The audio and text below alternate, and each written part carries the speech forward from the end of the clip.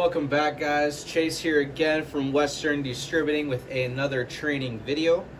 Today we are going to be training you on how to change the voucher paper on the thermal printers for the Creative Game Technology terminals. Okay. So just like the other ones, we are going to remove this excess. You can go ahead and just throw that away. Next we'll grab our fresh stack of paper. Again, we will be using these square rectangles as reference points. The more thick one will be on the right side of the cartridge, so it should go in as so. So now we can go ahead and seed that. Just feed that into the holster right there, and we are good to go. No beeps, everything looks ready.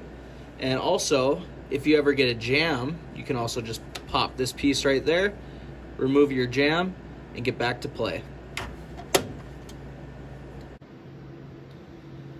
Hey guys, we just went over on how to replace the voucher paper for a Creative Game Technology terminal. Now I'm going to show you how to reprint a voucher ticket so you can use it to judge whether or not the printer is operating correctly or not.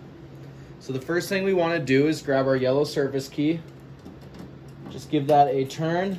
That will bring up our diagnostic screen.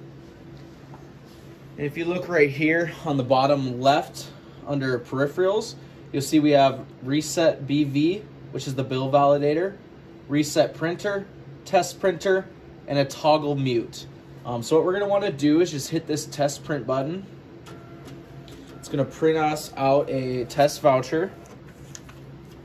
And what we do with these vouchers is we use them to judge whether they're functioning correctly or not. So if they're not working correctly, you would see a bunch of lines that go through all of the words in the barcode.